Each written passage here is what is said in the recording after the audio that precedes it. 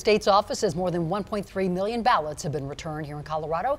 That's out of more than 3.8 million registered voters in our state. And that number of ballots returned is actually down compared to the 2018 midterm elections. Now, part of that may be because Colorado has such a long and complicated ballot this year, but there's also efforts to get people to turn in their ballots at the last minute. Denver 7 political reporter Megan Lopez is joining us. And Megan, county clerks are asking people to return their ballots ASAP. Yeah, that's right. And the county clerks are saying even if you turn in your ballot tonight or first thing in the morning, that is still helpful for them.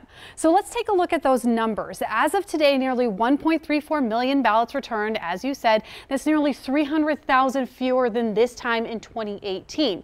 Now we're seeing pretty consistent returns here among unaffiliated voters as compared to 2018. This is the 2020 general. But what you are seeing with the unaffiliated voters, and that one thing that is important to note is that there's 500,000 more this time around than there was last time. Democrats, they are down this time around by about 120,000 votes from last time, and Republicans are down by about 167,000 ballots so far. I spoke with a couple of county clerks today about why that may be. First, they said that the ballot is long and complicated this year, so people could be taking more time to fill it out. Election misinformation may also be playing a role in some of these slower returns.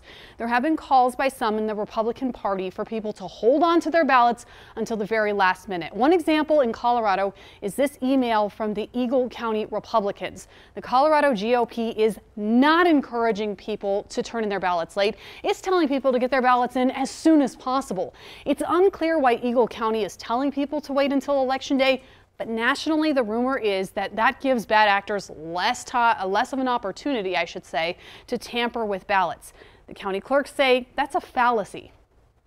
It goes through all of the verification steps by our bipartisan teams of election judges, no matter when it's returned to our office. In my opinion, just fear-mongering, and it's just adding to people potentially not actually voting, and that's not what we want.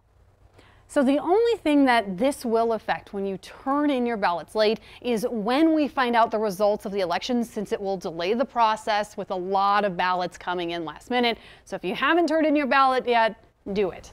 Megan Lopez, Denver 7. Done today. All right. Thank you, Megan. And tonight we are getting you ready to vote tomorrow. Polling locations, they're open from 7 a.m. to 7 p.m. and you can either vote in person or you can drop off your mail-in ballot if you're unable to mail it back in time. As long as you're in line by 7 p.m., your vote will be counted.